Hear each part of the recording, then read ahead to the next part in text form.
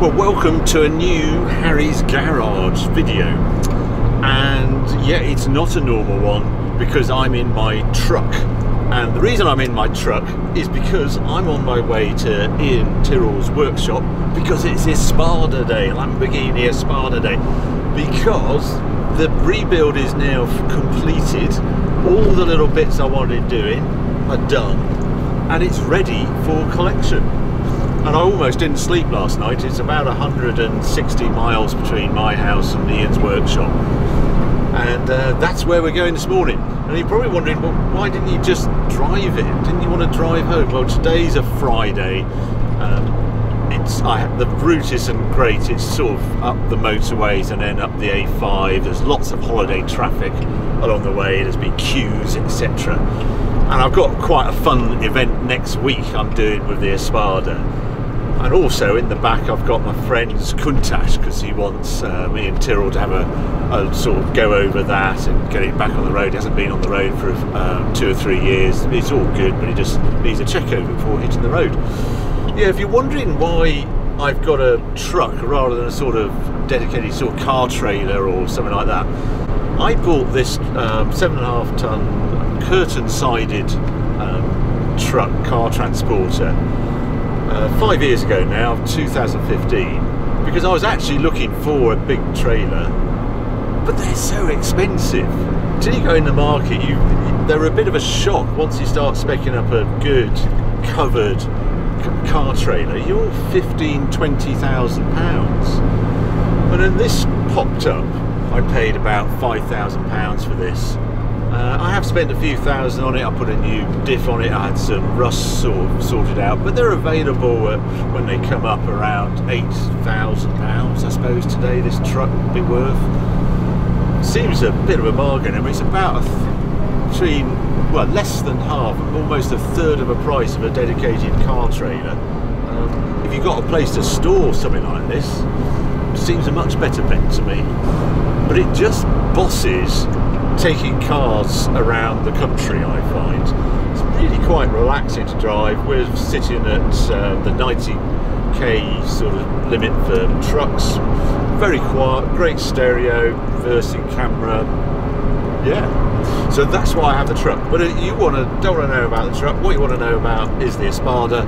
So I'm a few miles away, and next time you join us, we'll be outside Iain Tyrrell's workshop and get first glimpse of the Espada. I always love coming to Iain Tyrrell's workshop. It's on it's an airfield, active airbase, but it obviously has these fighter jets that have been abandoned here as well. So it's quite a sight to sort of come across these things, sort of tail fin and jet engines. The last thing you expect to find in a sort of usual sort of business park. But yeah, there's a Diablo outside. See the Espada. See a Rolls Royce. Oh, I can see the Espada. I can see the Espada. Oh no, it's not mine. Oh, there's so many Espadas in. That's ridiculous. Well, there it is. Don't mind that one. Look at that treasure trove. Right, that's it. Right, I'm gonna pack up and let's go and have a close look at the Espada. Super shiny. I feel like a kid in a sweet shop every time I come here. Here it is. No, hello. Yeah. I've been so looking forward to this moment when it's done. Yes. It's been a while. But, subject to you being happy with it. Well, I've been looking forward to it too. Well, it's literally the first sign, and I'm just drawn to this route because I don't know. It's been a battle, isn't it, to know how to do it. Yeah. It just looks like a show car. That's what gets me. With a clear roof in it. It sort of looks bigger than it did before. Yeah. I don't know why. But well, it looks more like the Marzal, of course. Well, yeah, it does. And that was the idea. And the bit that gets me, before you just saw this black panel, you weren't quite sure why it was this. Yes. All you do now, your eyes go straight into the inside. Yeah. And thank goodness the inside looks pretty good, really, isn't it? Yeah.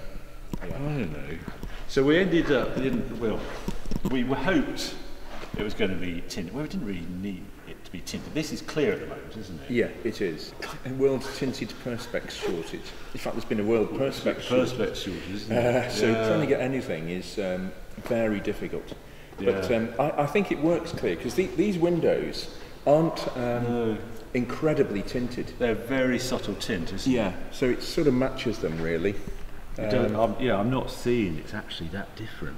I just can't get over it. Thank goodness this car's got this light interior as well. Yeah. It just lifts it. Yeah. And you know, obviously you've had to trim it. It was the exceptional bit of metalwork. The previous, how they put this roof in place was mad. Crazy engineering. Well, they'd folded it. This isn't just flat. You know, they'd actually done a sort of double fold on it. So it's actually pretty strong. Yeah. It's not just sheet metal. No. And that's what allowed us to keep this flush. Drop the perspex in. Yeah. And this is water jet cut stainless steel. This has been cut by a water jet. Incredible, really. Isn't it? And it just frames it, doesn't it? It just finishes it. It didn't have it before, and it so improves it. Yeah. Just mega, because it sort of matches obviously the windows with the same surround. It's about the same thickness. Same thing. Yeah. Absolutely mega. It somehow looks so big though. That's the bit you see both front, rear seats. You just want to get in and climb in and see it. Yeah. Yeah. What else has changed? Oh, the spinners, isn't it? The black spinners. Yes. Which I've put on just because that's what the original photographs of this car had, of the black spinners. Yeah, it's a distinctive look. I couldn't, when I saw, I've got, got as much history as I can with this car, and I've never seen one. Have you seen one with those on? I haven't actually, no. And the funny thing is, I think they suit this car being black. I mean, I think on a Miura or something like that, they might look a bit, they're normally silver painted or plated or something. But on this, I think it works. It picks up all the black details on the body. It is, isn't it? With this black line here. Yeah. What we really want to do, though, is see the engine. Now, the crown jewels of this car. Wow. I can really recognise it. I always thought it was quite good under here before. Look at this! And all this replaced as well. Yeah. You could sleep on that, couldn't you? Well, you could. Yeah, it's very nice. I mean, it's beautifully done. It feels very nice. No, it does, isn't it? We're all guessing it's an insulation to stop the paint. I don't know, paint piece. Yeah. Well, it's either heat or sound, one or the other, or both.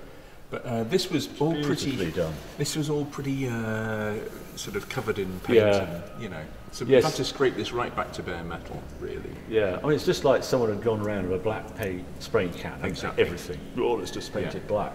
And it just annoyed me, especially when other people lifted their beautiful bonnets. And I thought, no, I'm not going to lift mine. But now you'll probably see this car mainly parked up with the bonnet up from now on. Yes. Well, it's just a jewel.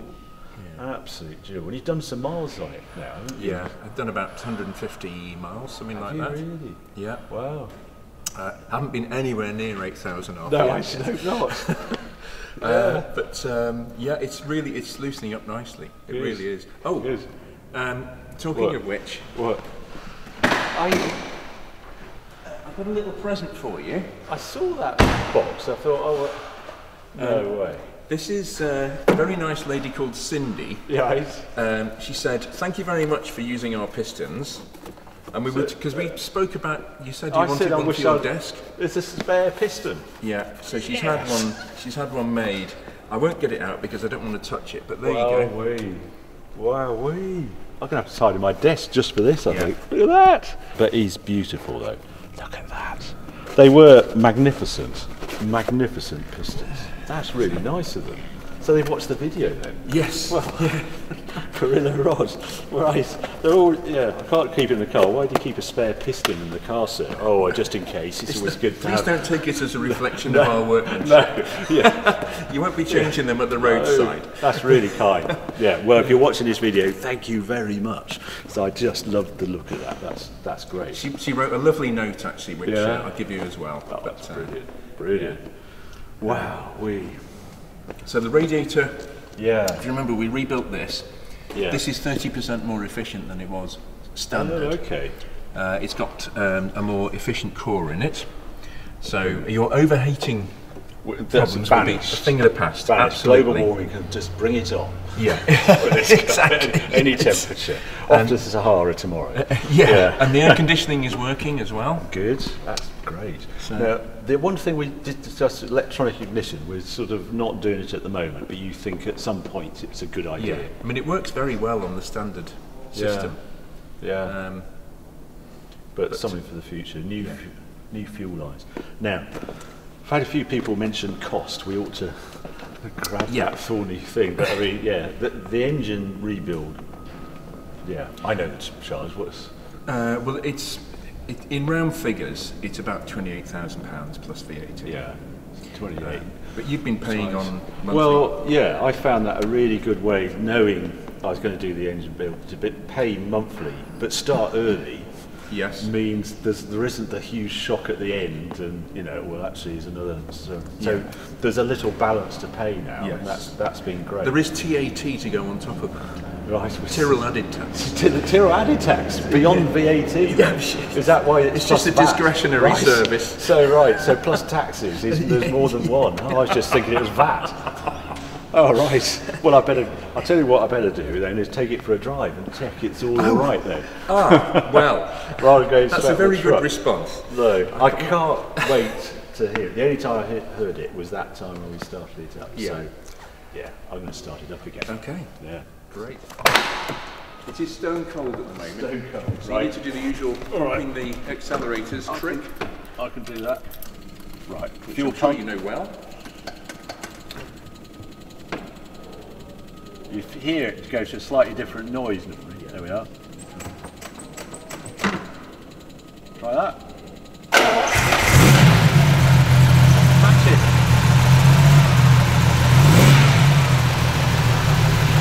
That's brilliant. That is brilliant.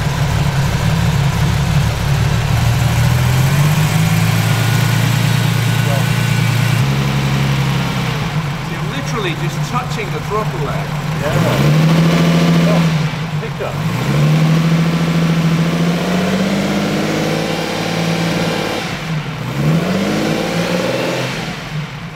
It should warm. No sound. No, it's that is just quiet. There's nothing, is there? It's just a silky smooth, oiled, mechanical sound. It should be. Should warm these up at about 1500 RPM. Right. Get the oil around, get a bit of heat through it. That's about 1500 RPM now. There she is. It's time to take it for a drive. It's definitely time to take it for a drive. Good. Look at that.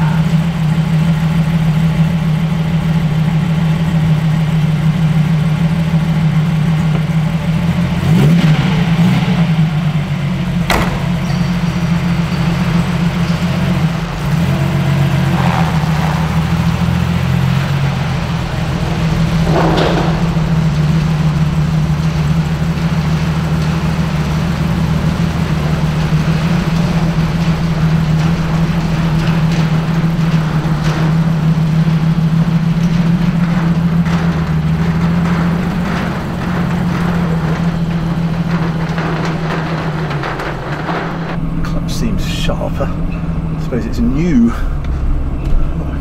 It's quite bright out here. I'm going to choose some appropriate sunglasses. 83,000 miles on the Espada. This has been. It's over a year since I last drove this. Oh, mega. Brand new engine. Fans making slightly strange noises. Well.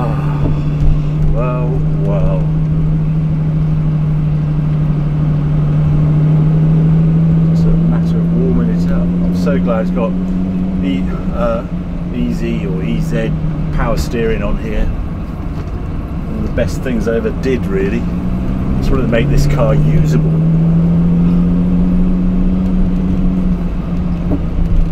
Revs are over here, but I'm not using any revs at the moment. We're just going to get a little bit of temperature in. first drive in the Espada. A rebuilt engine. That's good.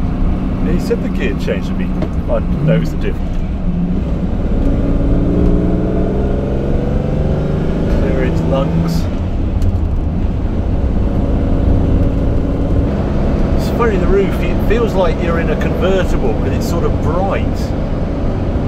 But then there's no wind disturbance.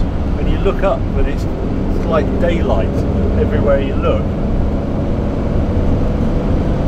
It's always been a very classy car, the Espada. Fortunately, actually, because the roof finishes there, it's not actually as glary as I thought it was going to be. It's almost more in the back.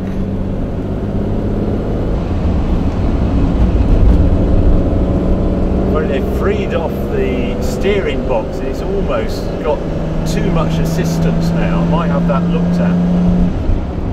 What am I using? 3,000. It's so funny with this engine, you're using more revs than you realise. I'm at 3,000 now. I'm in top. I'm humming along at 60 and it's 2,500 RPM. Oh, I can't wait to actually use that engine properly.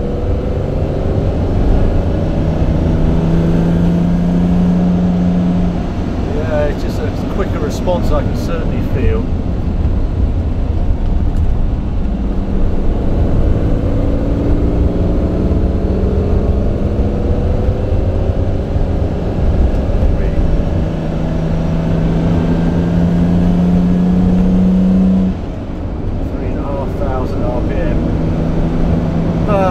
Iain tells me I'm going to run it in for about 350 miles. 150 have done, so another 200 miles, and then we change the oil and then go gradually build up the revs. Absolutely silent from the roof. Chuffed for that.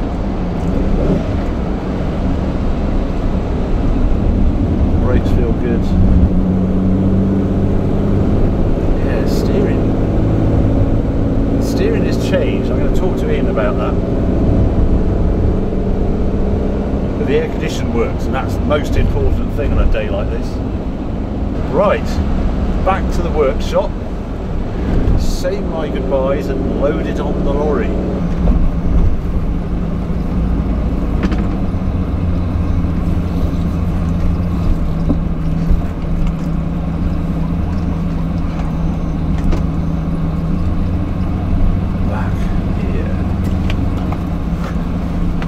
Believe it's nearly 12 months since I last dropped this car off, and it has been transformed with this rebuilt engine, sunroof, all sorts of other work. It's a reborn Espada, worth every penny.